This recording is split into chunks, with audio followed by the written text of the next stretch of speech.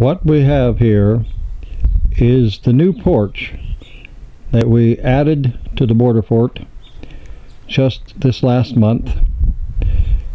I've been working on it as I could, a few hours here and there each day whenever possible, and I'd like to show you some of the features that we put into this little structure.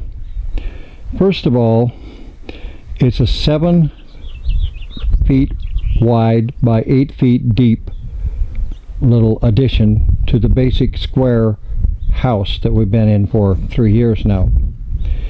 Now, I just today spent 7 a.m. to 4 p.m.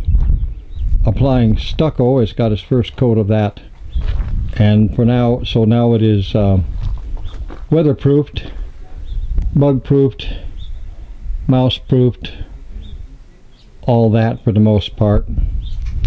Last night, when there were still big wide cracks between the basic structure and the corner there where it meets the wall, I noticed about 4 o'clock this morning that one of our cats, Kitten Precious, was really watching this one crack, and eventually the flashlight and I were able to determine that she had her eye on a mouse that was thinking about being dumb enough to come on in. Hopefully the mouse made it back out before I sealed everything up. Now, a few features here. This porch is set on a concrete pad, which the basic house is not. It's just on bare earth and loose lay flooring. It also has a concrete step, and here we have a security door or gate or whatever you want to call it, a steel Cherokee model, and inside that we have a regular house door type door here, and then of course you come on through the porch, which we've been using for a while already. Now this is stucco lying on the floor here, and we'll clean that up after a bit because stucco is also used to seal between the two structures. As you can see, there's a big column of it there sealing everything together. Now when you get between the two front doors on the porch and you get to the original front door here, if we're locked up at the time, you've got to make it through 3 sets of deadbolts to get to us, so the average home invader, I would guess, would have a little bit of trouble getting in without being noticed.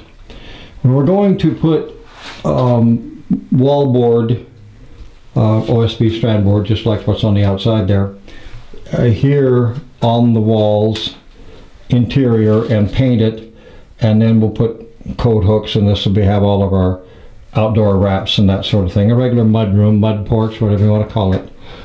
These little trusses that were made for us by Southwest Truss, we're going to leave them open. We're going to put the wall up to the top and just leave them. We just like the way it looks and feels that way.